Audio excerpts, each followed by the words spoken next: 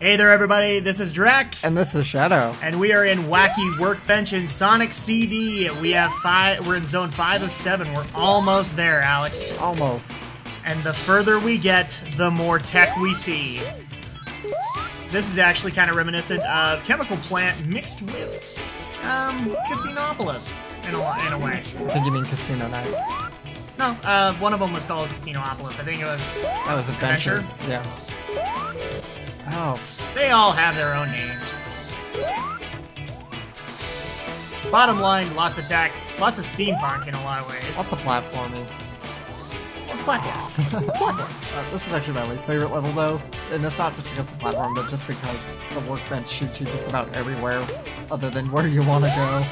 Yeah, pretty much. I mean, and you see this implemented a lot later in Sonic 2, or not Sonic 2, but Sonic 3. They like to shoot you off to random areas and make you work through it, kind of breaking down the level a little bit. I actually like the little spinning.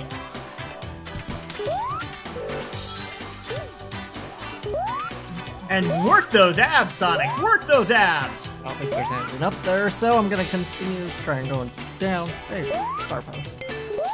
Checkpoint! Get off the platform.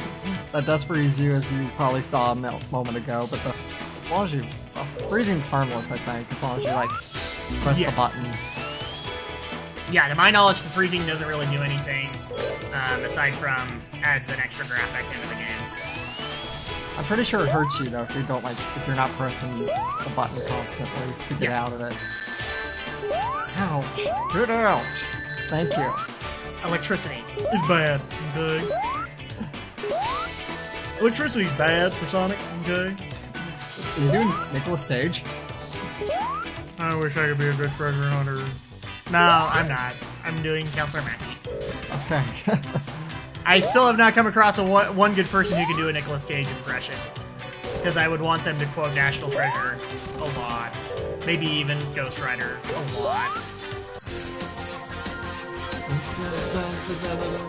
Okay, really gotta stop humming the music. Okay. We're going to get flamed, Alex! What are you doing? Zone 1's done. You have to stop humming! Okay. I promise no more humming.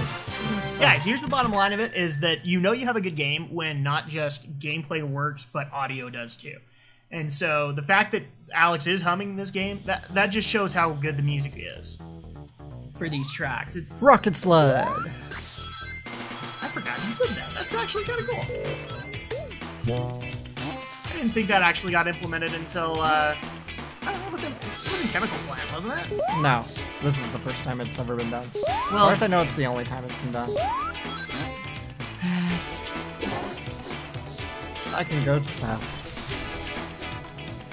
And we did! If I can't find a roboticizer back here. They're so hard to find, though, because I think it's, like, way back there. Hmm. Let's get out. And of course, the other part that's really cool is that the music scheme will always change when you hit the future or the past. Yeah. Purple.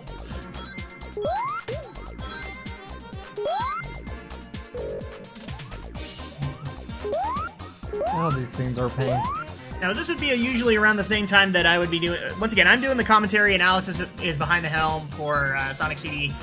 This would be one of those times where we answer questions that you guys might have, but actually, we've been thinking about it. We really haven't come up with too much. We would love to get comments for questions that you guys might have for us.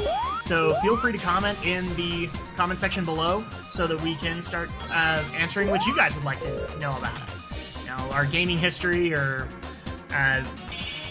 anything, basically. I mean, I think we'll give you our movie interest if that's what you guys would like to hear. Yeah, I just told that I'm a Michael Bay fan. Exactly. So, I mean, I think we'll go into, well, not everything, but... Yeah, we'll do our best. We would definitely like to get you guys' feedback, not just on the video and how it looks, but also any questions you guys would like to ask us. Also, another bad future favorite of mine, the Wacky Workbench. Yeah, I gotta admit, this looks really good in the rusted aesthetic. I'm sure this is going to come up in questions, but I'm sure people are wondering, do I prefer the US soundtrack? Do I prefer the Japanese soundtrack? And I'll just say, yes, I prefer the US soundtrack. Nothing's really wrong with the Japanese soundtrack, but I just think the US does a slightly better job of capturing everything. My viewpoint on this is there's a Japanese and a US soundtrack. Yeah, I'm pretty sure we talked about it.